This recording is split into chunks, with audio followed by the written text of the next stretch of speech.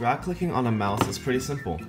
You could just go ahead and drag click on it, but the thing is, you'll get the CPS, but you don't really have a lot of control over it. That's why you need to be able to hold the mouse, drag click, long drag, and pretty much do everything with it while holding the mouse. This way you can control your mouse while you're aiming, and everything just becomes easier.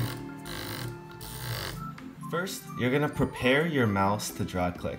If you use your hands on this mouse before, your hands are gonna lose skin cells. That's just obvious because you're putting friction on the mouse, so why aren't there any residue from your fingers? You're gonna need to learn how to long drag while holding the mouse before you're able to short drag. This is because it requires the similar movement of short dragging and long dragging. Grip the mouse with your thumb, pinky, and ring finger. The ring finger is very important. Don't just grab it with your thumb and pinky because that'll make your aim really shaky and uncontrollable.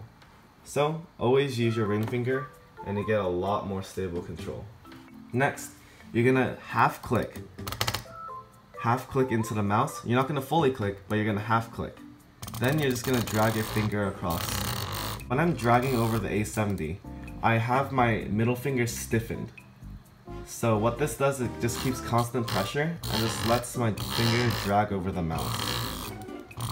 And while I'm dragging over the mouse, notice how my thumb and ring and pinky are bending and pushing the mouse kind of backwards for my middle finger just to stay in place.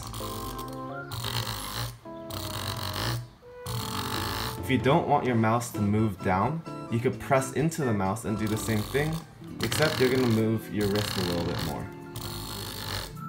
Without tape on the A70, you should be getting around 50 CPS easily. Once you have understood the basics of hold mouse long drag, you're ready to learn short drag as well. Flexing your middle finger, and you're just using your wrist motion instead of actually the middle finger itself to long drag across the mouse. It's the same for short drag as well. You're gonna put your palm of the mouse, press it down so that the aim doesn't move, because you don't want your aim to move while you're god bridging, which is the whole point of hold mouse short drag. To learn how to effectively hold mouse short drag, you're gonna need to learn the placement of how your hand fits on the mouse. What I do is I look for the point of my finger, I just leave it resting a little bit outside of the mouse, hold it down, and then bring my middle finger up like that. I'm not flipping someone off. Once you have learned the correct hand placement that fits for you, it's time for you to learn how to short drag. Remember, hold mouse short drag requires pretty perfect texture, so if your hands are sweaty, just like wipe it off on your desk or something.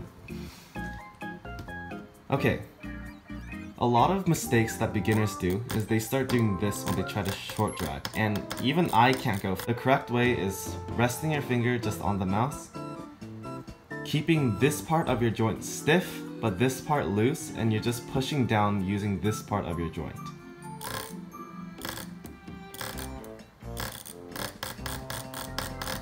That way, you're able to get really high CPS.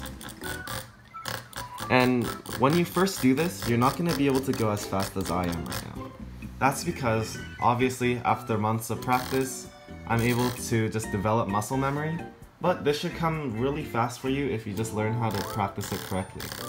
I recommend going slowly first, just trying to find that drag texture, going from hard and then super soft, and then just somewhere in the middle to find that little texture, to find that perfect pressure, and just start slow. Start slow, start long. If you can, just keep on speeding it up until you get that god bridge rhythm. If you thought that this was going to be way harder than how I just explained it, it's really not. It's a really simple concept. Just make sure if everything's done correctly, your hold mouse short drag should be well over 20 CPS. If this tutorial helped out in any way, please let me know in the comments or just leave a like so that I get some kind of feedback for my videos. If you want more tutorials like this in your recommendations page, make sure to subscribe. Thanks for watching. Peace out.